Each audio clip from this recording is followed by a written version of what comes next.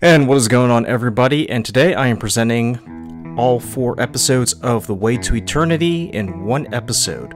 The Bushwackers are drawn into the North Pole to help defend it from the Russian invasion, but are they really invading the North Pole, or are they after something else? Sit back, relax, and find out. And remember to like, comment, subscribe, and please be sure to share this video and all others with family and friends. Help the channel grow. That would be much appreciated. Thanks, and let's dive in.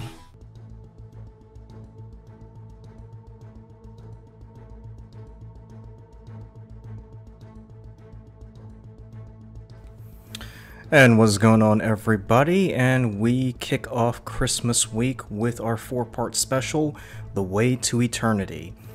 This is a story I've been particularly excited about making, and I really enjoyed writing the story. So sit back, enjoy, and remember to like, comment, subscribe, and let's get started.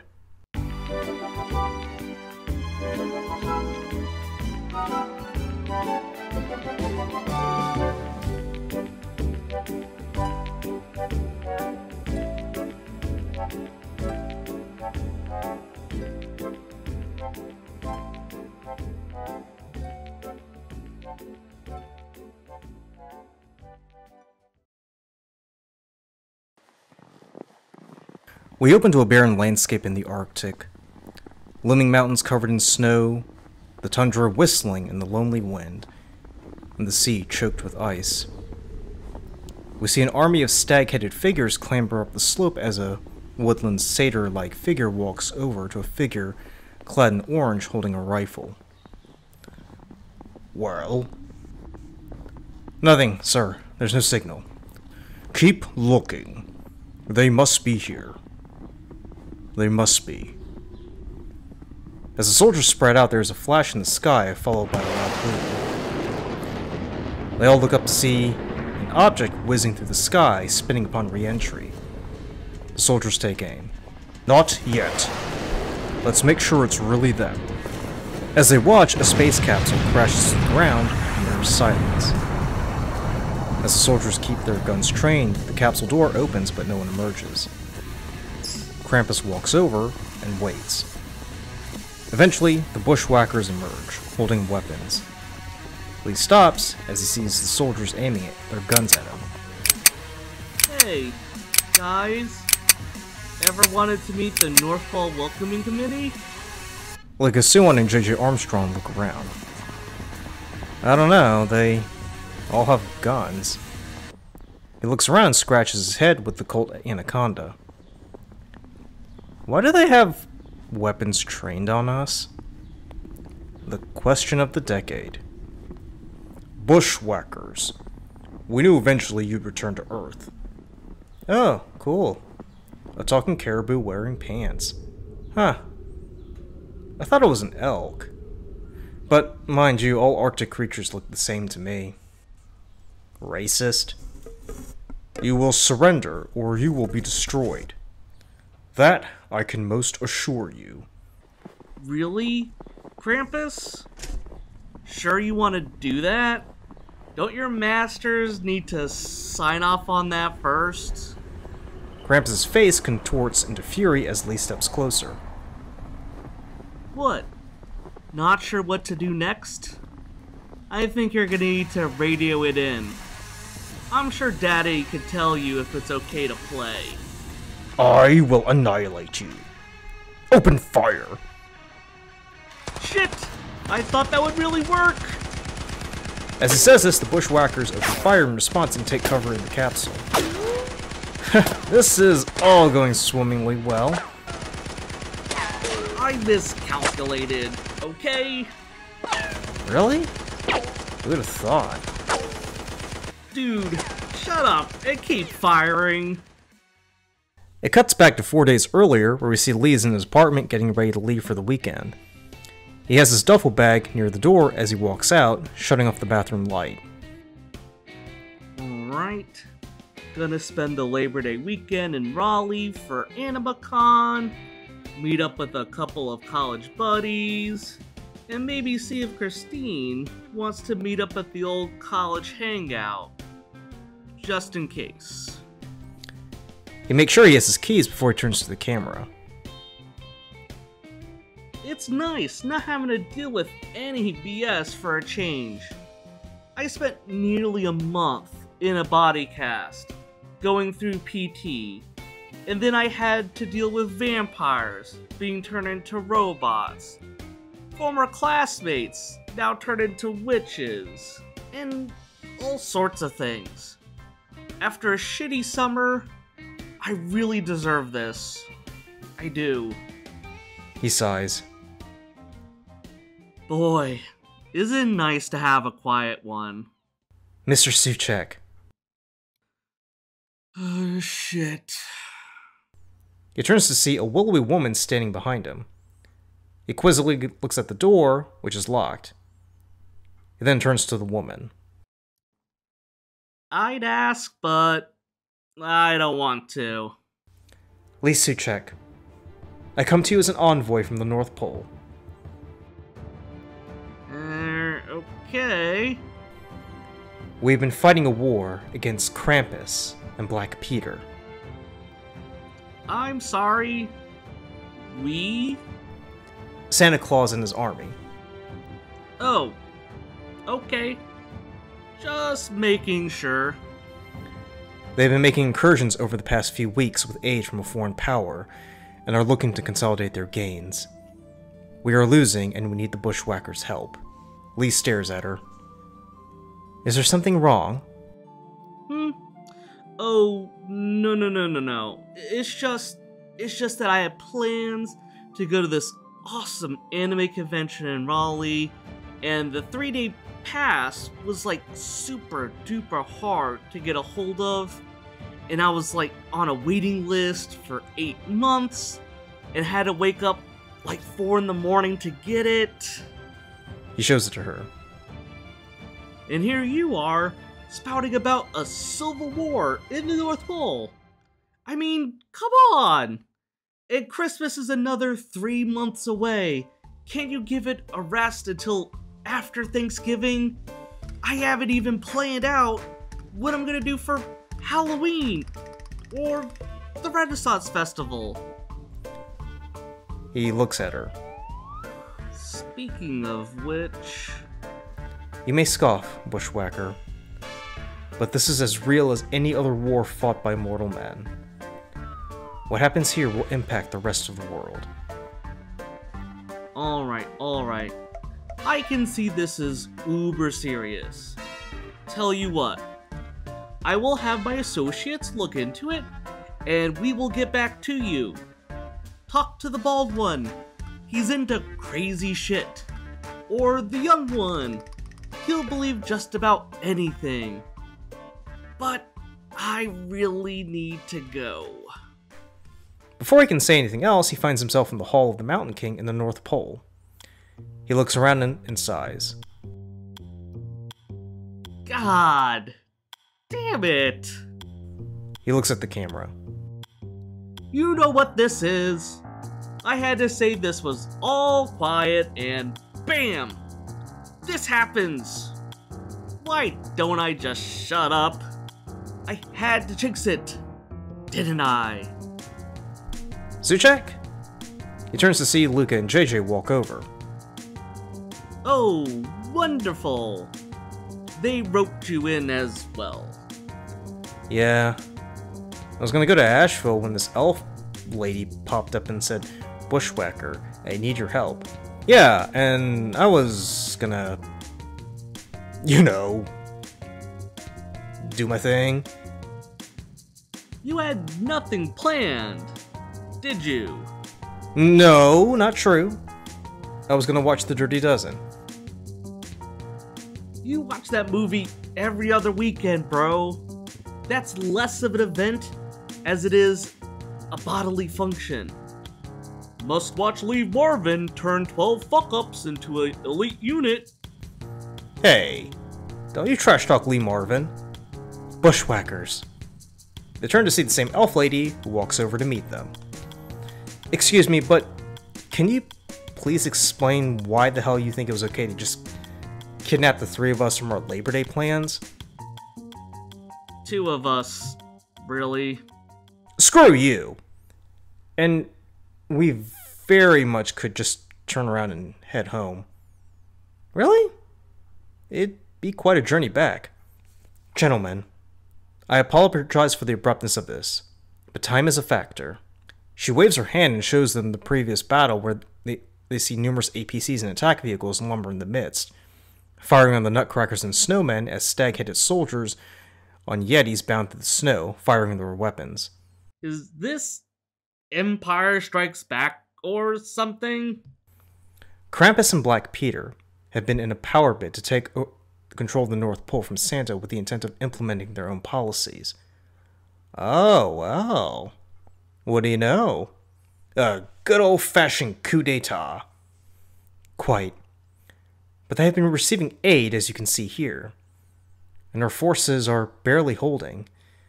The Mountain King was injured himself in the last attack into the Thule Ridge a few days earlier. She walks over. Please. We need your help. Lee looks at the other two and sighs. What do you want us to do? I bet you want us to shore up your defenses, right? Oh, or go on covert ops. The elf presents them a piece of the APC and Luca grabs it. Well, for starters, we need you to find out who's supporting these two. And then? And then perhaps help in organizing our defenses and finding a way to disable their war efforts. The North Pole has always been a place of hope. If either one of them gains control, then that hope is lost. We cannot let that happen. Fine.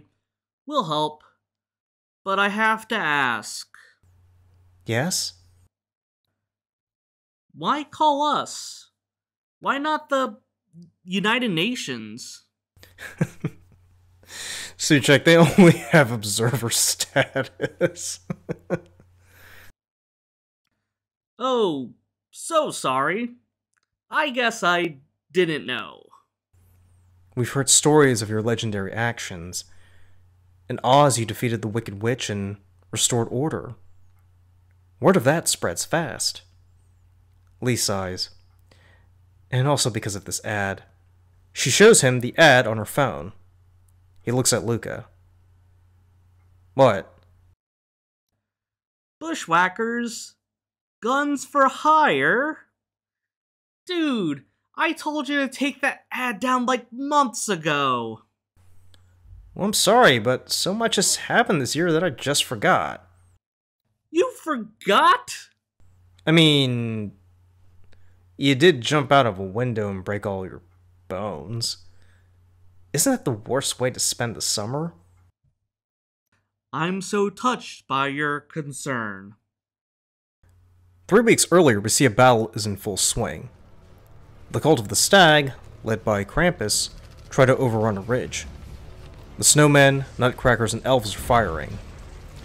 Santa is at Command HQ. What's the situation?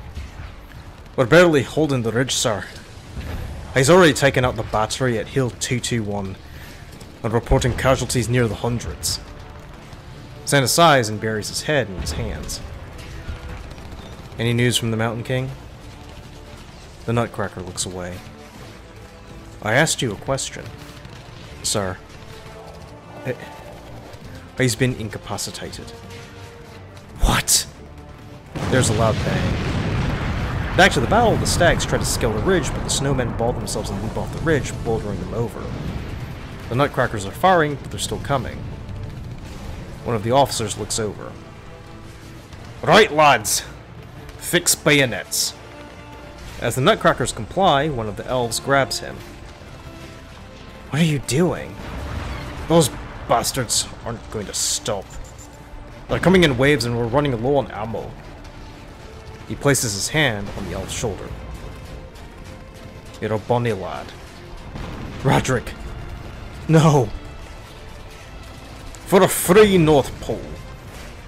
Once more into the breach, lads. Once more. The Nutcrackers cheer in unison as they go over the parapet. Some are immediately shot down as others clash with the stags. Alright. Come on, let's give them some cover fire. The elves open fire as the Nutcrackers charge downhill, impaling the stags as the rest turn and flee. Santa walks out and watches the Nutcrackers make their heroic charge downhill. God bless them, the entire lot. They're single-handedly saving the cause. Meanwhile, Krampus, who has been watching from a distance, is disconcerted. He grabs an aide. How did our men get turned back by a pack of wooden toy soldiers? Where are the reserves? The aide looks around. Answer me. We don't have any left, sir. What? We threw them all into attacking Hill 221 in that ridge just now, sir. Our strategy didn't pan out. Krampus screams and throws the aide aside. God damn it. I created an army of super stagmen. Increased strength and stamina, and yet you flee from elves, snowmen, and nutcrackers. What am I dealing with? A pack of whimpering simpletons? Now. Krampus walks over to the terminal to see Black Peter on holographic projection. Peter, you cannot choose a more opportune time to gloat. Gloat? Au contraire, my friend. I come bearing glad tidings. What? We used the last of our reserves on that ill-fated attack. And now Santa has enough momentum to launch a counterattack, in case you haven't noticed. Well, that may not be the case. They feel the earth shudder and a violent breeze knock the remaining aides and soldiers. Krampus sees 3 APCs lumber into view. I am not in the mood for movies. And this isn't a projection. Alright, Oleg, do it. The lead APC opens fire. The Nutcrackers, now at the bottom of the ridge, are astonished as a single shot decimates their ranks. Sir! Quick! Enter your squares! What the devil is that thing? The commander looks over. Enter your squares! They form up and begin to open fire, but, as expected, it has no effect. As they try to scurry up the ridge, the APCs again open fire, destroying the Nutcrackers. One of them manages to scale the parapet, but as an elf grabs his hand, he listens to see the rest of the body is gone. Santa, horrified, waves his arm. Fall back! Fall back! The elves and the few Nutcrackers and other soldiers begin an orderly retreat as the APCs continue firing. Krampus watches this, nodding approvingly. You sly fox. Well, I can't take all the credit. We have Kolonev to thank for this turn of fortune. And if I see him, I will kiss him. Alright, boys, up the ridge. We won't have any trouble going forward. As they make it to the ridge, to see the bodies of Nutcrackers, elves, and snowmen, Krampus picks his way through the wreckage as Black Peter joins him, followed by Russian soldiers. What a shame. Good men and women. What soldiers they could have made in our army. As part of the new order. Black Peter looks at him. I never pegged you for a sentimentalist, Krampus. I'm not. But this call could have been avoided had you just acceded to our points and stepped aside. Relics sometimes don't know when they're no longer relevant. Sadly, sometimes it takes a little force to drive that point home. A Russian soldier walks over. Report. Sir, no sign of Santa Claus. Keep looking. And Yuri, do be discreet. We're 15 kilometers from the Canadian border, and I don't want them to catch wind of what we're doing. The soldier nods and runs off as Black Peter slaps his ally on the shoulder and walks off, leaving him to contemplate on the carnage that's just taken place. Back in the present, we cut to the lab where we see Luca and JJ looking at the metal when Lee walks around. Sujek, walking around isn't going to make you get to Animacon any faster. Dude, Did you pay over $100 for a 3-day pass? No. Then shut up. What's so great about AnimeCon? Oh, bro, don't ask him that. Lee walks over and gets into JJ's face. A full Japanese immersion experience. A sushi chef makes nigiri and sashimi right before your eyes. Right before your very eyes. When you walk through those doors, you're no longer in the United States. You are in Japan. And if you bought the 3-day pass, guess how much you'd have to pay? Nothing! It's all included. Free kendo lessons. All sorts of stuff you cannot buy in the US available for that 3-day period. Manga that never reached these shores on sale. And anime creators who normally don't appear at conventions. Oh, alright, I get it. I'm not finished. These are hermits, geniuses, gods, who do not mingle with mere mortals. Geniuses like these sequester themselves in order to create content so profound, so focused, so human, that Shakespeare just looks like an amateur. JJ, these are works that ought to be taught in schools, because they examine the human condition so thoroughly that it'll make a grown man cry.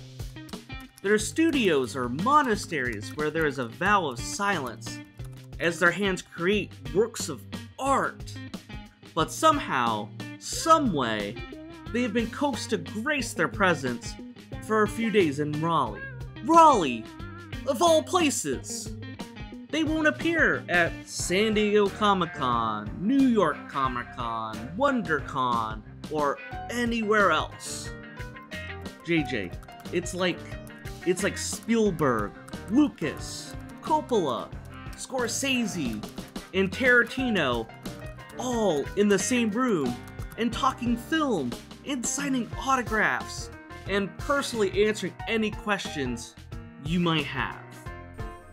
Okay, dude, I get it. And now, that's been snatched away. Poof! Gone. I will have to wait another year before I can experience this ever again. And I'm not sure if I'll be able to score tickets so early next time around. All because of some bullshit about people hating on Santa Claus. Jeez. I'm sorry I asked. It's alright. You didn't know. But now you do. And now you can see why I am in so much pain. Sure? Well, if you're done being melodramatic, I found something. They walk over to see Luca press something on the computer and the display lights up. While Suchek was giving a monologue that can give Hamlet a run for his money, I figured out that this came from a Russian APC. I was gonna suggest Russian. Me too. But that's the thing, gents. He shows satellite imagery. These machines were not produced in Russia. Lee stares at Luca. But they're Russian. Yes, but look. He shows them a city on the moon.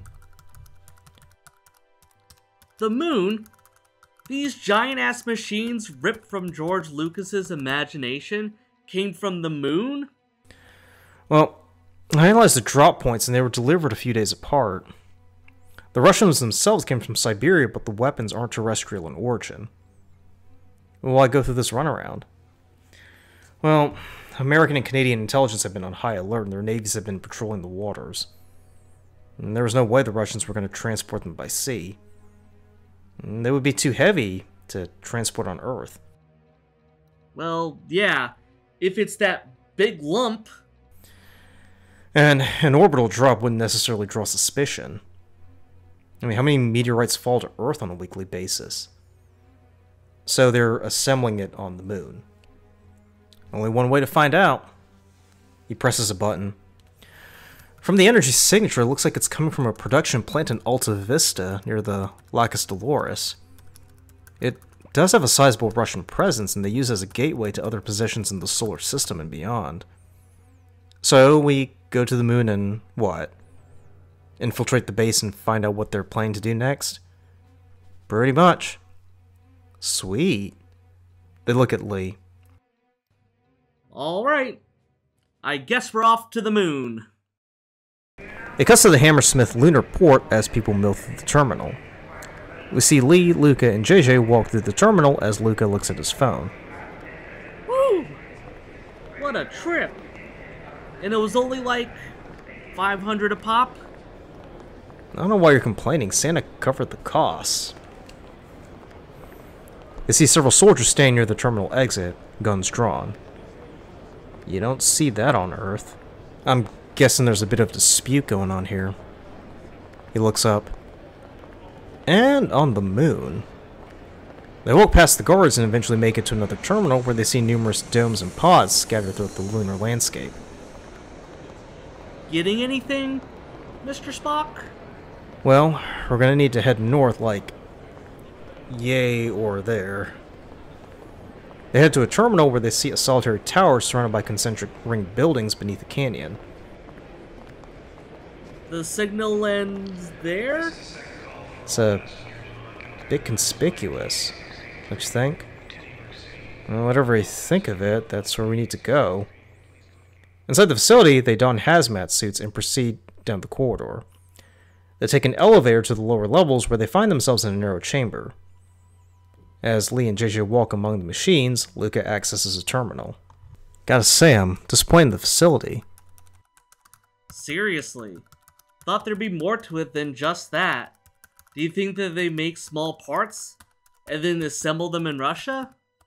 Guys, come over here. They scurry over.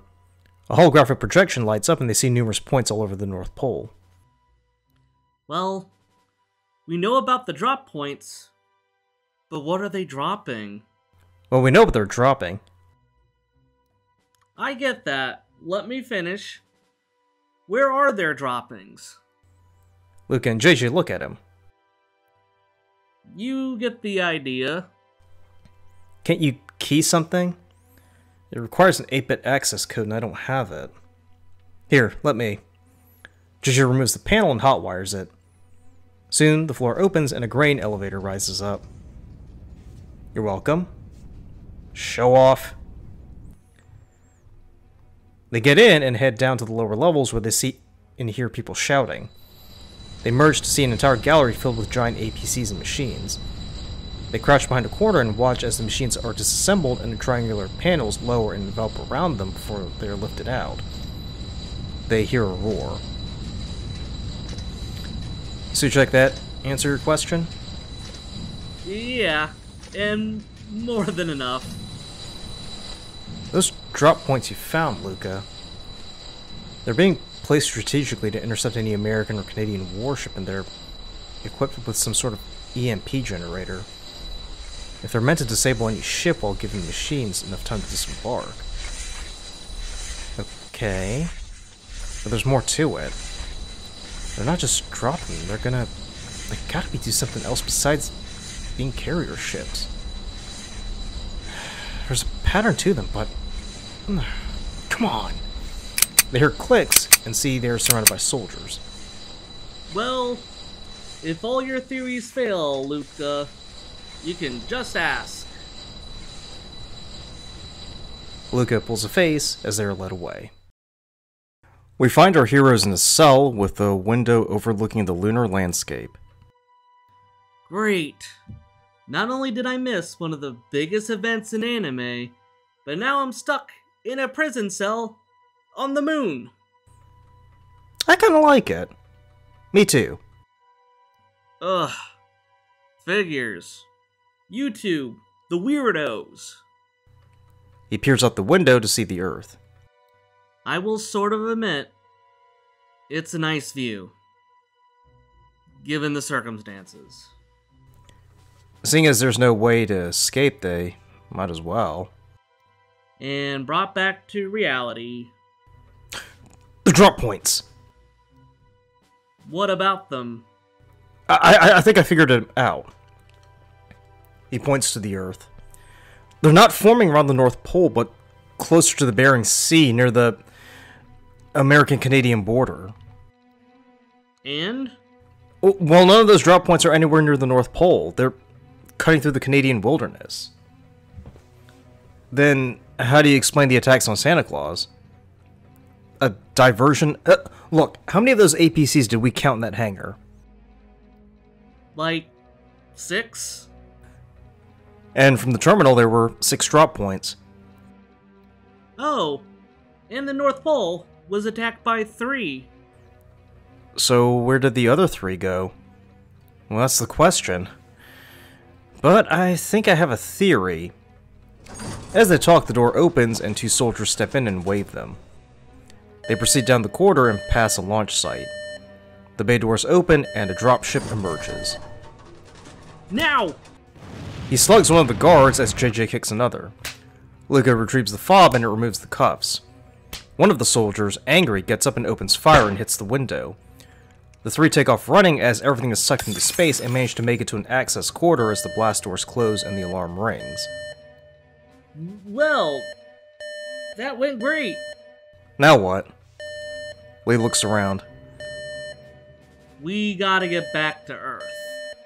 How? This place is gonna crawl with guards. Well, if not already. Lee walks over to the terminal map. That corridor we just escaped from, it's now cut off from the cells. If those guards are gonna pursue us, they have to cross that corridor, which is now inaccessible. Well, we still need to get back to Earth. Yes, I get that point. Let me think. They hear gunfire in the distance. Do you mind thinking a little bit faster? You'd think they'd be a bit more careful, seeing where we are. They scurry down the corridor and find a locker with hazmat suits. They don the suits and casually make their way to the launch site where they see soldiers running around. They make it to the catwalk and open a small hatch and enter. Lee looks around and JJ points up to a ladder curving upward. Ah, shit. I hate heights.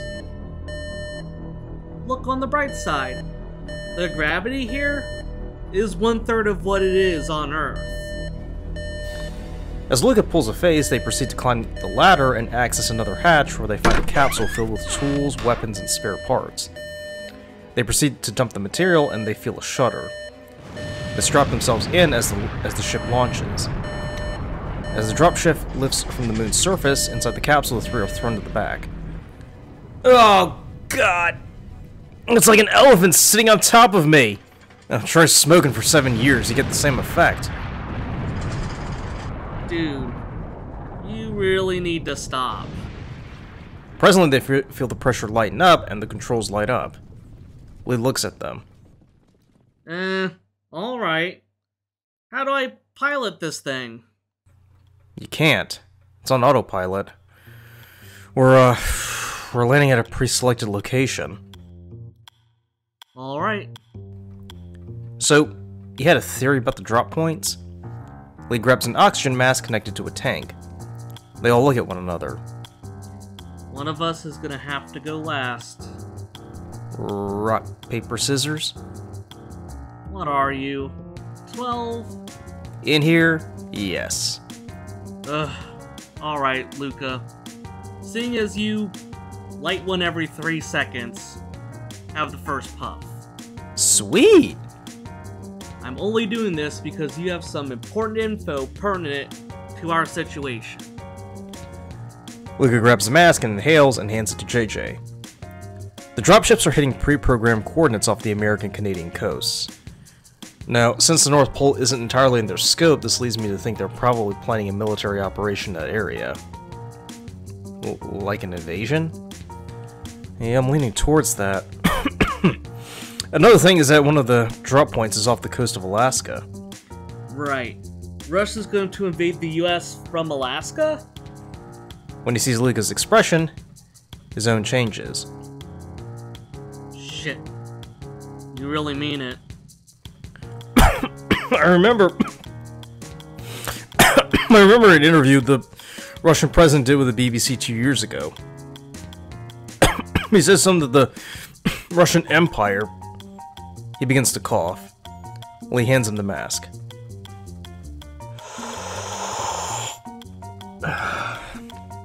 Has been denuded.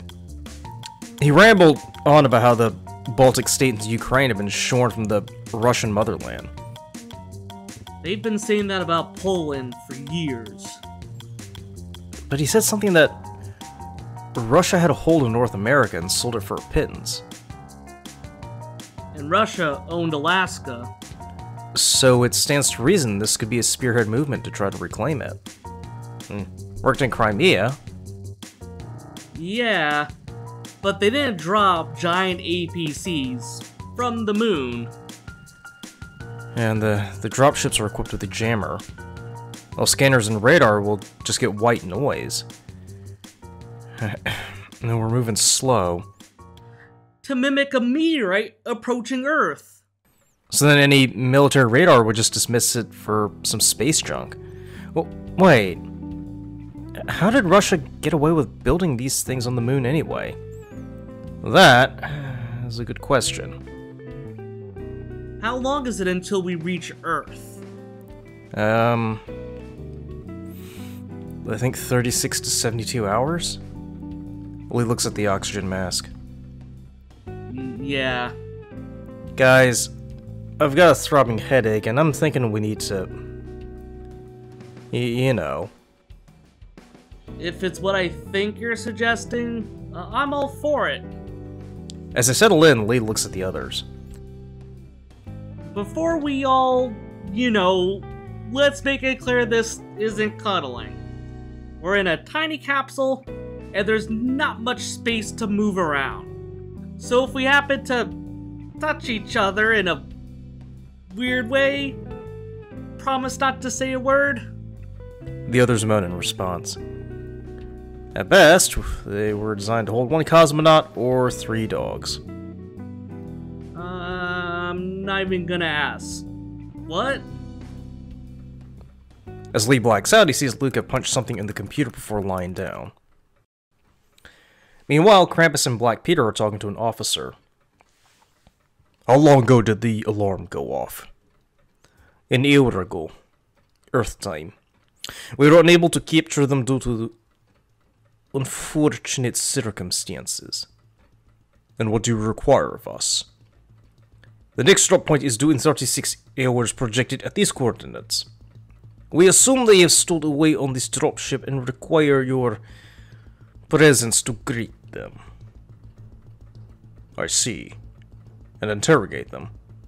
That will not be necessary. You will hold them.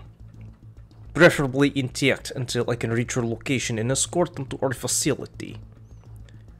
And if they should resist, you will use non-lethal methods to apprehend them. They can be quite, how you say, feisty. But I doubt they will put much of a fight.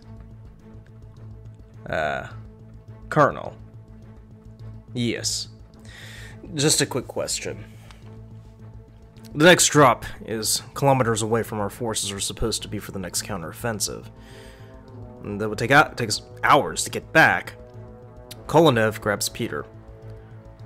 Do not presume to lecture me on military matters, Pisanta. Remember our arrangement. You were going to help us take the North Pole from Santa. Yes, but these are secondary compared to the main task. You mean your affairs? Kolonev throws him to the ground. When we came to this arrangement, we would provide APCs in military personnel and equipment in exchange for your service. The way I see it, we have made less demands of you than the other way around. More APCs, more firepower. I hear you beg day after day. Black Peter slowly gets to his feet. He's putting up more resistance than expected, Colonel. And our APCs will soften that resistance. My god. How hard can it be to crush elves and snowmen? Black Peter and Krampus exchange looks. Now, you will be at the drop points in 36 hours. Yes. We will. And you will hold them. Krampus grits his teeth. Yes. Good. As he walks away, Black Peter rubs his neck. I don't know how you can tolerate that man. He's just a means to an end. That's all. Krampus stops him. But you've never wondered what they want out of this arrangement. No. I only know what I want. Krampus stares at him. And you've never wondered. Not for a second. Surely you cannot believe he is doing this out of the kindness of his heart. Careful, old friend. I hold you in the highest esteem, but I will not hesitate to turn you in if it hinders the larger task at hand. Krampus scowls. Just be at the drop point when those idiots show up and do as Kolonev says. The sooner we can get this business sorted out, the sooner we will assume control of the North Pole. Very well. I will be there. Back in the present, the Bushwackers are in the capsule. Shit. I'm out. Luca fires the last round. Yep, me too. JJ steps out and fires an RPG at a few of the stags and then hurries back in as they open fire. So, that's all three of us. Now what? Well, we shut the door, but they see that the door is broken off. The Russian Space Agency. As Lee moves, the capsule rolls. Hey, do you mind stopping that? Shut up! Shut up! I just got an idea. Yeah? It will require everyone. Strap in. Not again. Krampus walks over to the capsule and raises his arm to signal a ceasefire. Bushwackers, I will have words with you. What is he? Thor? No doubt you know that I am working with the Russian military to gain control of the North Pole. Yeah? What's new? Kolonev wants me to bring you three to him for interrogation. No doubt you've already seen what he has planned and what he will do to keep it confidential. There is no response from the capsule. If you will surrender, I will ensure safe passage and that no harm comes to you. Lee pokes his head out. You have my word. We'll pass. Do you know what he'll do to you once he's completed his interrogation?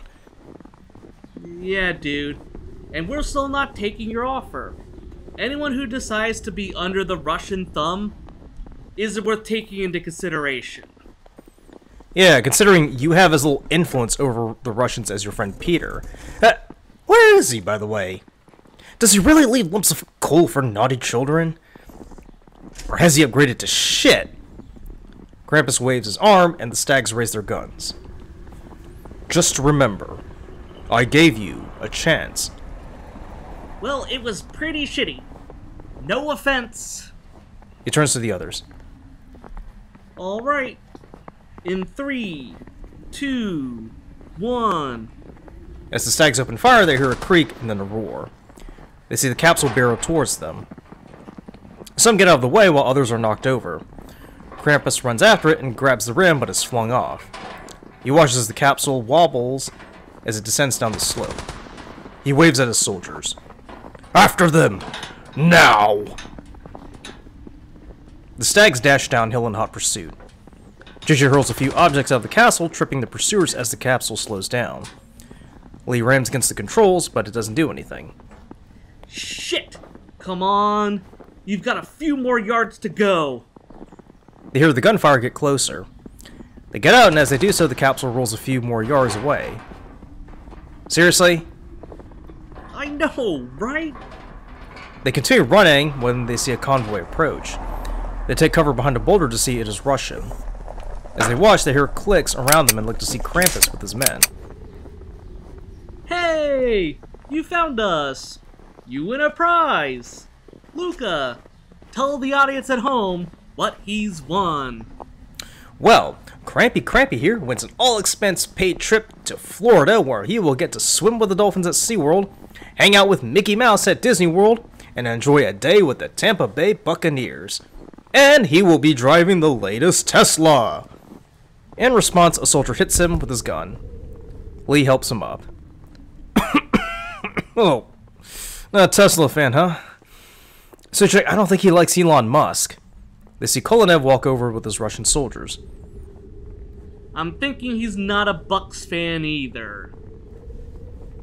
So, these are the unfortunate wretches Santa has hired. Well, gentlemen, I must congratulate you for your ingenuity. But this is a fight you cannot possibly win. Well, reuniting the Empire does require a smokescreen, I imagine. Kolonev's lips curl. Krampus, have these men placed in the truck and ensure they are placed in maximum security. I think these men are not the idiots as we've been led to believe. As they are handcuffed, Luca looks over at Krampus. Tell me something. Did you really think they were interested in your little squabble? Krampus glares at him. Take it from me. There's nothing more pathetic than a pawn who thinks he's the king. He glances at Kolonev. And a king knows the best way to win a war is to let the pawn think he's in charge. As they are led away, Krampus looks after him. A stag soldier walks over. What a silly metaphor. Krampus turns to him. No, not at all. That man must be a sorcerer. To know my very thoughts. Santa is in his headquarters when an elf enters with an American and a Canadian officer. Ah, General Notice. General Mackenzie. Santa Claus? I want to express my gratitude for your intervention. What they're doing is appalling. No need to thank us, sir. America owes it to you and the North Pole. But the data provided is a bit disconcerting. The data? Well, we received a transmission a few days ago from Alta Vista on the moon about several drop points. Yes, they're going to attack the North Pole in our positions. Well, that's it. He shows them the map. They're nowhere near you or your position. Santa looks at it carefully. Then what the hell's going on here? Sir! You want to see this? He runs out, followed by the generals, and they see Krampus walking to the fence. His hands are up. With your permission, we can interrogate him. No. No, there'll be no need for that. Let him pass. The soldiers stand down as Krampus walks past him and towards Santa. Krampus? I must have words with you. Whatever you need to say, you can say it in the open. Santa waves his hand. Are you sure, sir? Are you willing to take that risk? You'll be fine. They walk into the headquarters and Krampus closes the door. Well, what is it? Krampus ponders carefully. I believe I have made a terrible mistake. Santa sits down. I know. Those three. The ones Mariel brought to help you. They've been captured by Kolonev. I know. We're trying to find a way to save them. That's not the only thing. Whatever the Russians have planned, they want us out of the way. Santa looks up. I thought they were helping you with this little coup. As did I. But over the past few days, I've begun to suspect that things aren't exactly as I thought. Krampus, you've always been forward, but now you're hesitant. What's going on here? I believe the Russians are using us. I suspect that they will eliminate us. All of us. Once we've served their purpose. And this is new? I've harbored these thoughts, but kept them to myself. Peter will never admit to them, and I suspect he's willfully refusing to see sense. But one of those bushwhackers said something that confirmed it. Someone who is not of our cause suspected the same thing. And that is enough to make me wonder. And do you still want to take over the North Pole? I don't know. It was all Peter's idea, really. This was his operation the entire time. And sure, I agreed with some of his points, but this is too high a price to pay. Santa walks over. Join us, Krampus. We now have the Canadian and American military on side.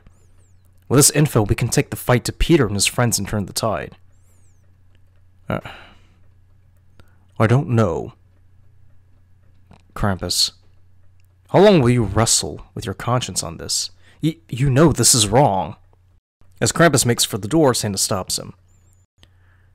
You can do this, though. Krampus turns to him. Find out what they're planning. If you choose to act either for or against, I will not blame you. Yet consider this. Krampus nods and walks away. The generals join him. Well? What did he say? He's worried. I asked him to find out what they were planning next and relay it to us. Will he, though? Santa looks after him. I hope for the best, but we need to plan for the worst. Well, that's all fine and Jim Dandy, Santa, but this is war.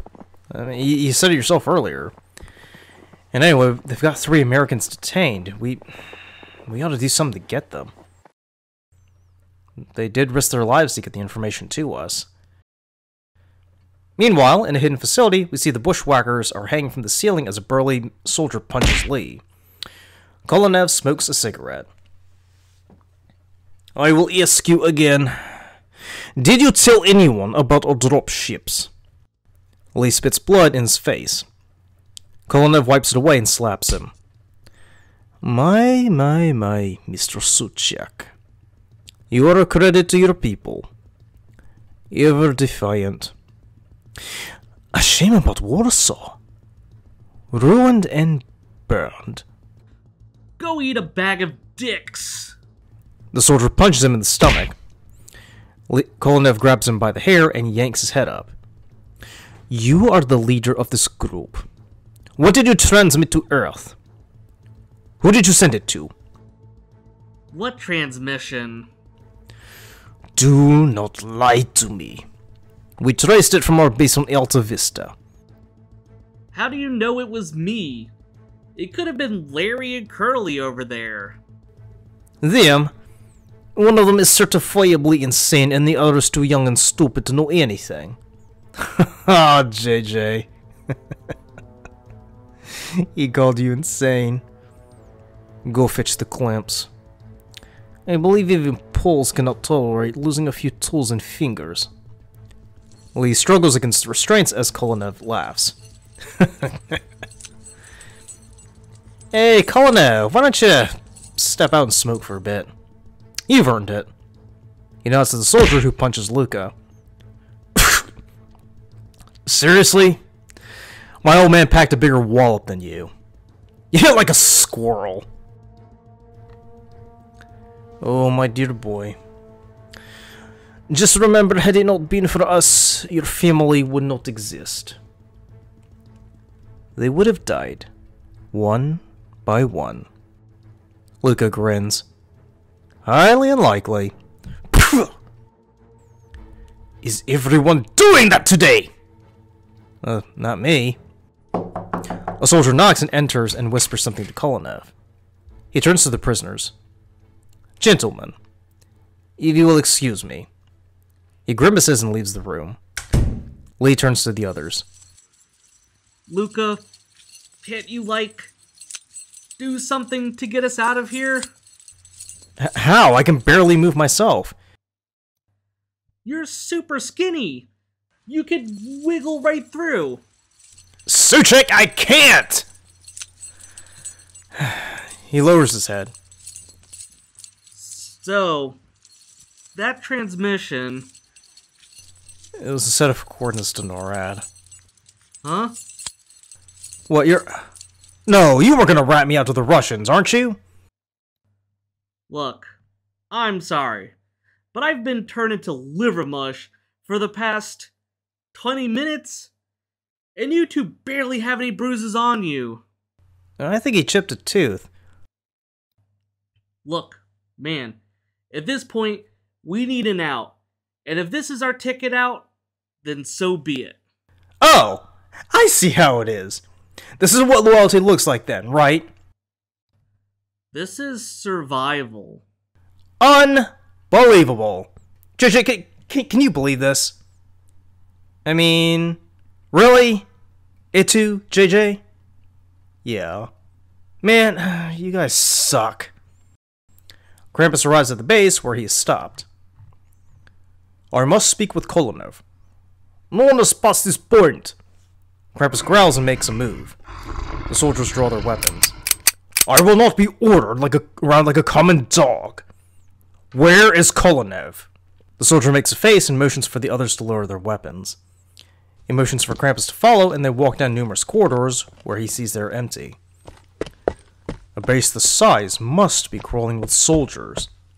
He expects a response, but the soldier goes to a door and knocks. It opens, and the soldier leaves Krampus there as he enters and closes it. A minute later, the soldier returns with Kolonov. What is it? What do you want? I need to speak with you.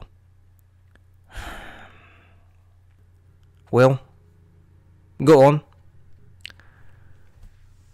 I've heard rumors recently regarding our arrangement and needed to confirm them. What rumors? Is it true that your aim isn't to help us take the North Pole from Santa? And is it true that you're just using us and will dispose of us when we're done? In answer to your questions, no.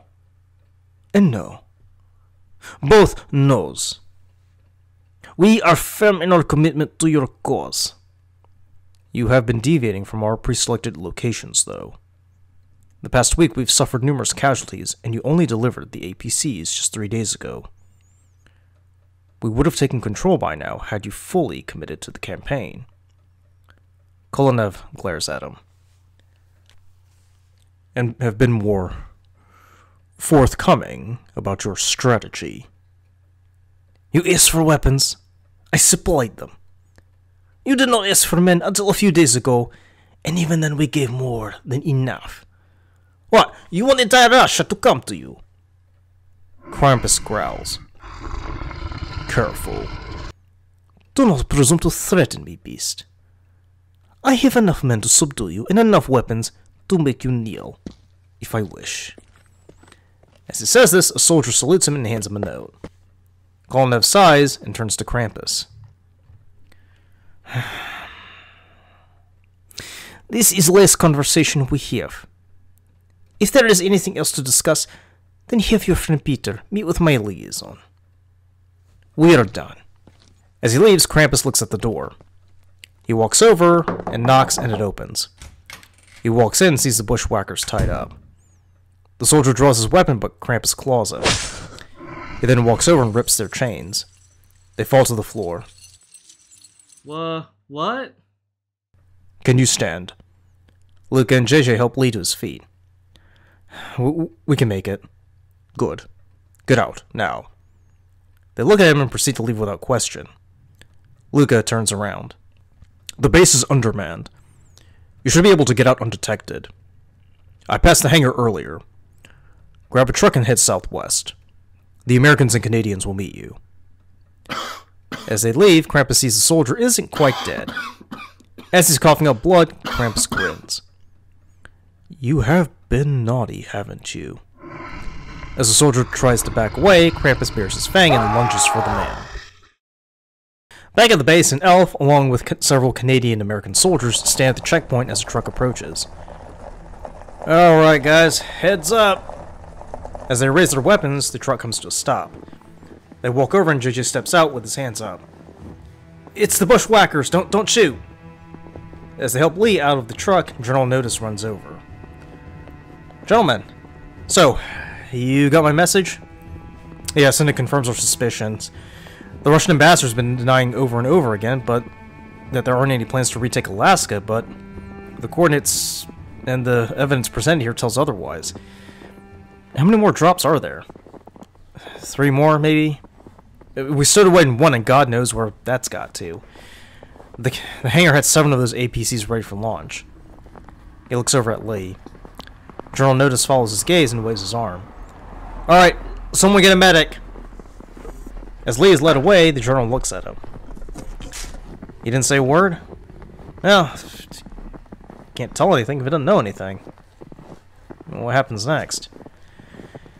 If those things really are out there, then they are planning to take Alaska by force, and then we need some serious firepower and careful coordination. As they head into the headquarters, Santa runs to the Bushwackers. It was Krampus. He freed us. Santa nods. Well, I did get through. Is he with you? No, he stayed behind, but there's another thing. The generals enter. He said the base is undermanned. When we escaped, we barely met anyone. They're probably guarding the drop sites then. Why can't he let Krampus and his men do it? I mean, we met a whole crowd of them earlier. It could be they aren't equipped to handle those APCs. Or he doesn't trust them. He looks up. That just might be the opportunity then. You think Krampus might be persuaded to join us, Santa? I don't know. Peter still exerts a lot of influence in this alliance, and Krampus appears to be no more than an accessory. So he's useless. I wouldn't say that. He looks on as Lee is loaded onto a stretcher and is led away. A little while later, Lee wakes up to find himself in the infirmary. He sees Luca and JJ. Ugh. Tell me, the past 24 hours was a nightmare? He tries to sit up but winces in pain. That answer your question? No, I guess not. Where are we? Oh, at HQ. The American and Canadian military got my message. Uh-huh. And? And we're suiting up for the next attack. Lee stares at him. We're heading to the next drop site and we're gonna jam the signals. Yeah? Well, the idea is the dropships are using tracker to find beacons at those locations so they can land. If we destroy those beacons, then the ships will... I think I get the idea. As he gets out of bed, the others look at him. What are you doing? What does it look like? I'm coming with. You took a beating back there, dude. You should rest. I did in the truck. And I feel like Fluffy... As he collapses onto the bed, a medic runs over. Now where do you think you're going? To help out with whatever it is those two are gonna do. You've got a fractured rib and some lesions on your head. You could have been concussed. I want to keep you here for at least 24 hours for observation. Doctor's right. We'll be fine, dude. As they leave, Lee looks at the medic. On the tundra, we see Luca, several elves, nutcrackers, and soldiers scurry to a small ridge. Anything? Hang on a sec. These beacons are messing with the scanner. Is it like that? They see a blinking red light. They hurry over to see 3 spread out in a small triangular pattern. An awfully tight fit. It's not a precise drop, but it should give the drop ship an approximation as to where to land. Even with the pre-programmed coordinates, it still needs to find the beacons to link up. How? He smacks the scanner. Hang on a sec. He walks over and prods the terminal and inspects carefully. It's kind of like how when it lands the beacon will emit a signal. And then the thing opens and out pops the APC. Guys, this thing is both a key and a beacon. He looks at the others. Soviet-era technology, I imagine. Righto! He proceeds to smash the first beacon, and the others follow suit. They hear a roar and look up to see an object heading towards them. They flee to the truck and drive off. They see the dropship land, but without the signal, it remains in place. You got the trap set? The soldier pulls out a detonator. You bet. He presses the button and there's an explosion. The ship keels over. An APC crawls out, but then collapses as debris from the ship impales it. Radio the others. Let them know how it worked. On to the next one. Back at the Russian base, Kolonev is fuming as the soldier runs over. What is it? Sir, it's destroyed. Kolonev turns around. What? It appears to have been destroyed upon impact. Idiot! Those ships were designed to take up thousands of newtons of force. It was not destroyed upon impact. He looks at the scanner and sees another beacon go out. Bring him in. Krampus is brought in chains. Krampus, my friend. I have a problem I'm hoping you can solve for me. Krampus spits in response. We have 3 drops. The first one was destroyed half an hour ago, and the second one just went offline. Now, would you happen to know anything about that? He remains silent. Kolonev walks over and puts a gun under his chin. It wouldn't be your new friends. How can 3 men destroy those things? They can if they destroy the beacon and jam the signal so they cannot release the APCs. You do want to take over North Pole, yes? When Krampus doesn't respond, he nods and the soldier butts him with his rifle. As he lays on the floor, Kolonev walks over. I have a perfect memory. I can tell you what I had for lunch on June 4th, 1987, where I met my wife, the name of the priest who performed my son's chrismation, and the terms and conditions of a certain agreement. He kneels down. As I recall, the terms were generous. We will provide weapons and manpower for your little scrape, however insignificant it was. And all we ask is that you perform the given tests. When asked! He kicks Krampus as he says this. Merely simple tasks. Merely to follow orders. You are a beast of burden with the gift of speech, but still a beast of burden. Animals such as yourself were made to obey. He kicks him in the face. Why can't you just obey? Krampus grabs his foot and tosses him. The soldiers aim their guns at him as Kolonev stands up. A beast of burden. Black Peter enters the room. Ah, Peter. Good. Krampus tries to get up, but a soldier pins him down. There have been recent developments that have hampered our efforts. Your associate here decided not to honor our agreement, and as such we are unable to deliver additional materials for your war effort. He has become a liability.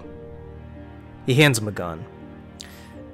Now tell me, will you uphold the terms of our agreement? Or will you be joining your bestial friend? Krampus looks at Peter. He then looks at Kolonev. You know, this was wrong, didn't you? Black Peter's lips curl. Oh boy.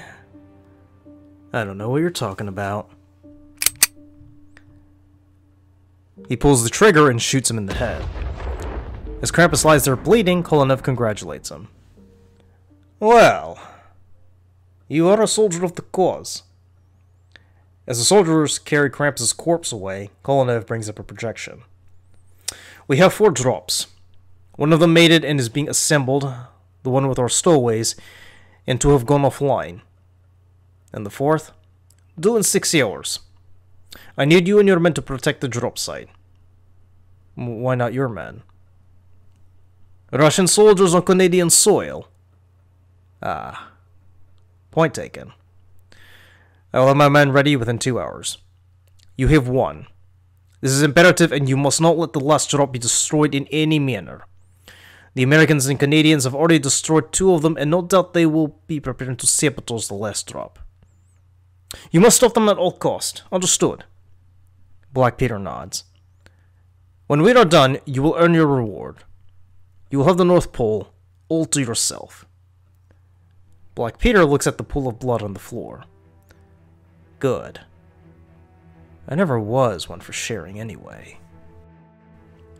Good. Oh, and those 3 interlopers who escaped the facility. You will leave them to me. But if they resist, use your discretion. Understood. As Peter leaves, Kolonev looks at a map of Alaska with a Russian flag on it. Soon we will take back what was stolen from us so many years ago. And the West will learn just how wrathful we can be. They will not dare to strike us if we have a foothold in their own backyard. At the 3rd drop site, we see JJ and his team peering over the ridge. They see the beacon blinking. As they move forward, there's a shot, and they see one of the soldiers keels over. JJ looks around, but sees nothing. It's an ambush! They take cover as more men open fire on their position. Black Peter stands up and fires a flare into the sky. JJ tries to return fire, but is pinned down and he turns to an elf. Is there any way you can get to that beacon? The elf looks up. Seems like 50 meters or so. Can you try to deactivate it? The elf nods. As they get up to run, they are shot dead. You're not going anywhere near that beacon, Bushwacker. Even if you stand up, we will put you down. JJ appears over the ridge as more of the stagmen advance. Alright, lay down a suppressive fire. JJ and his team open fire, but it doesn't appear to hinder the stags. One of them leaps over and kills a soldier, but JJ fires, hitting him in the head. Take 6 men to secure the beacon. I'll deal with the Bushwacker myself. One of the stagmen nods as Black Peter waltzes over, shooting an elf that tries to stop him. JJ continues firing when the gun is shot out of his hand, and he looks over to see Peter leering at him. There will be no escape for you. As he says this, there's a loud roar and they see the dropship crash before them. Peter looks at him. I will give you marks for effort, but you haven't won anything. As he says this, there's another shot and Black Peter kneels down to see Luke and his team arriving. You were saying? Everyone out! We accomplished our goal. Luca runs over to JJ. We're too late. They secured the beacon. Yeah, I can see that. And the drop timetables moved up. We estimate we had 4 hours, but they must have activated their contingency. He turns to see the ABC stand up and begin lumbering towards them. Luca and JJ run towards the truck as the soldiers lay down the suppressing fire and the truck speeds away. Back at HQ, the generals and Santa are in a meeting when the teams return. Report. Sir, we couldn't secure the 3rd drop. They laid out an ambush. Damn! The drop came in 3 hours earlier than expected. No, they're getting desperate. They know we're onto them. And Black Peter himself was there, ready to say hello. Was Krampus with him? JJ shakes his head. I haven't heard from him the past 24 hours. You don't think? Did he leave with you guys? No. He stayed behind to cover our escape.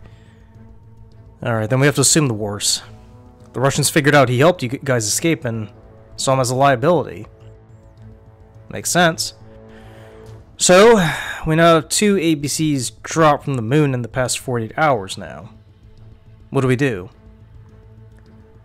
Well, we can use that to our advantage. How? We lure the APCs to our base as a diversion and attack the Russian base itself. Do they have any more drops? From the communication we've intercepted, that's pretty much it. They've been exposed and now they know we know. So, General, what do we do? The two APCs lumber towards the base as JJ leans on a machine gun. He looks around as General Mackenzie peers out the binoculars. Alright everybody, look sharp. ETA 3 minutes. One of the APCs opens fire, hitting a terminal and killing a few soldiers. Steady, men. Steady. You're not expecting us to fight those things with small arms. We're not fighting those things. They can see through the mist several figures emerge. Alright. Let's show them what a Canadian welcoming committee can do. JJ looks up. Come on, guys. Meanwhile, a truck pulls up at the checkpoint at the base where a Russian soldier stops them. He looks in and checks the papers before waving them in. As they make it into the terminal, they see 3 more APCs being prepared. Lee and his team hurry out with guns drawn. Alright, we find Kolonev, hold him, and we shut down those APCs. Got it? They all nod and hurry out. We see a figure walking around looking after the party and then scurries to one of the APCs. As he walks in, he sees 2 pilots checking the systems. Where have you been? We need to go, now. The figure shoots both pilots in the heads and hurls them out of the escape hatch. He then removes his helmet to reveal it's Luca. I was powdering my nose. Need to look nice for a special occasion like this. Now. He begins pressing buttons and the machine lurches forward. Hang on, fellas. I'm a-comin'. Meanwhile, at HQ, JJ is firing at the advancing men. Black Peter is waving his men forward. Keep moving, you slags! Overwhelm them! A stag leaps over the parapet to scalp JJ, but a nutcracker impales him. The nutcracker is then blown apart by a grenade, and JJ draws his breath. Aim for the head! Aim for its head! One of the gunners is preparing to take aim when he leans forward. The stag runs over and grabs the controls, but JJ runs over and tackles him to the ground. The stag gets the upper hand, but JJ reaches for a dagger and plunges into the stag's chest. He then crawls onto the turret and aims for the APC's head and fires. At the base, Kolonev looks at the monitor. Sir, one of the APCs is down. Should we send? No. He then turns around. Yes? Sir, one of the APCs in the hangar has been activated. I know, it's on its way to Alaska. He hears a beep. What? Inside the APC, Luca hears a beep and presses the button. Where are you going? You're supposed to rendezvous with the strike force. You're deviating from the count. Luca shuts off the radio. Always with the negative waves, Moriarty. Always with the negative waves. Back at HQ, we see the guns have been destroyed and numerous bodies lying around. General Mackenzie is severely wounded. Fall back! Fall back! JJ runs over. Come on, I got you. No. Just leave me. Just leave. JJ grabs him and waddles away as the APC crushes one of the buildings. More soldiers rush in as Black Peter surveys the carnage. Sir, we have them on the run. I'm aware of that. He turns to the destroyed APC behind him. Find Santa and bring him to me. And the Americans and Canadians? Dispose of them. I want no survivors. The APC lumbers forward, firing. As JJ carries General Mackenzie, hears a shot and sees Mackenzie's been hit in the head. He lowers him down and feels a gun press against his head. Well, isn't this fortunate? Don't turn around. I hate you, Bushwacker. I hate you and your friends. I hate you for forcing me to kill an old friend, all because you made him weak. Are you gonna talk or shoot me? Before he can say anything else, there's a loud blast and sees the APC collapse. JJ uses the opportunity to punch Black Peter and shoot him in the knee as the APC crashes to the ground. He sees another APC lumber forward and he takes aim with his gun. What am I even doing? As the APC draws near, the hatch opens and Luca pops out. Figured it was you. Lee wouldn't let you on his team? Nah, I improvised. JJ nods. He then hears chatter on his radio. Hello? JJ, can you get over here? What happened? At the base, we see Lee and his team pinned down with a few soldiers lying dead near the control room. It looks like they knew we were coming. Deactivate the other APCs. Whoever took the first one will return to save these wretches. Go! Yeah. So there's that. Before JJ can say anything else, he sees the APC lumber off. Help's on the way, good buddy. Meanwhile, Lee grabs a discarded rifle and opens fire, killing a Russian soldier. He gets up and runs to the other side where an elf is sheltering behind a dead nutcracker. He looks at her leg to see it badly mangled. He kneels down and begins to apply pressure. Can you move? She nods weakly. She tries to stand up but collapses. He sees a pool of blood around her. He hands her the rifle and rips off a piece of cloth and ties it around her leg. Stay there, alright? I want you to fire on any Russian who moves past this point. Got it? She nods. Lee grabs two handguns and runs out, firing them and dives behind a trash can to see the commander. So, this is going to plan. Kolonev mentioned an APC went off grid. You know anything about that? I have an idea, but I'm not sure if we'll be around to figure it out.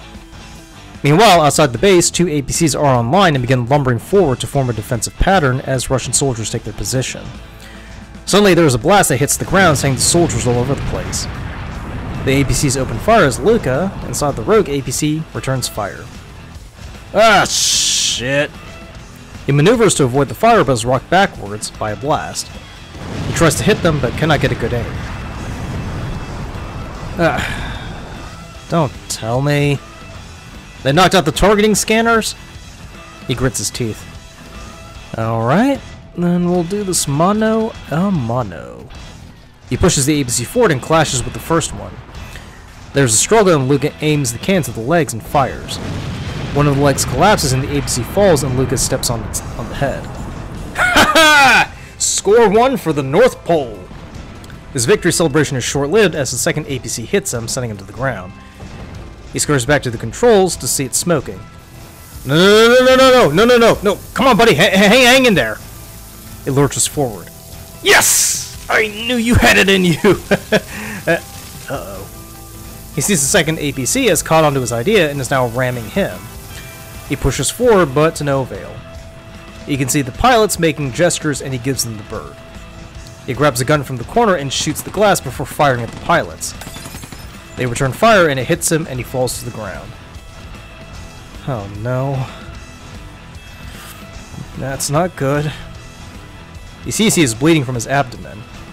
He leans against the console and peers over to see the pilot still working to push his APC over. He takes aim and kills one of them before the other can react. He shoots the second pilot. Score 1-4! He sees everything is spinning. He grabs the controls and begins to pilot the APC towards the main building. Inside, we see Lee lying on the ground as Kolonev stands over him, pointing his gun. It is fitting, yes. A Pole is to die at the hands of a Russian. Screw you. Vulgar and defiant. But that is all you have left. Your friends are dead and mine have overrun the North Pole. And Alaska will be ours again.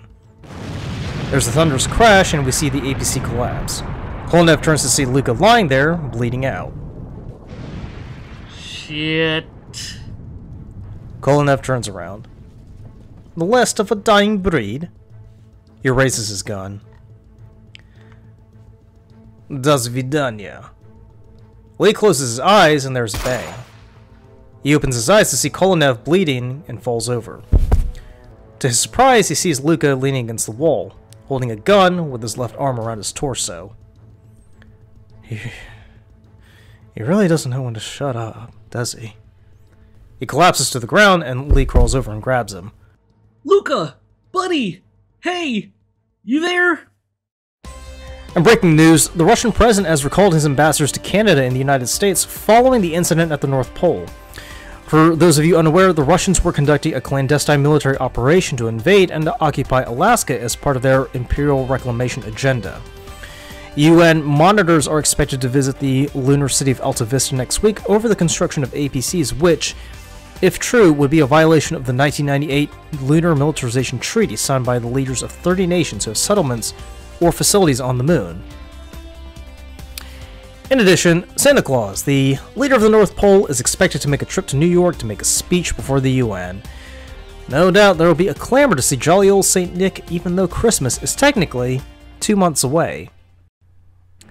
As the anchor talks, we see Russian soldiers being marched out of the base with their arms up while Santa is shaking hands with General Notice.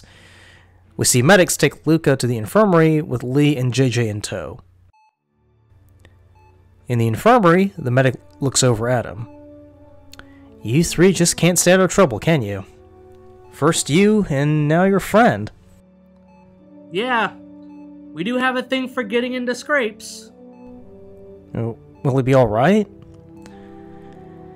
Yeah, he lost a lot of blood and suffered some contusions. Surgeons managed to patch him up. A lot of trauma, but he'll pull through. He'll need to be under observation for a few days. As they listen, Santa and General Notice walk in. How's he doing? Nothing that chicken soup and some R&R can't fix.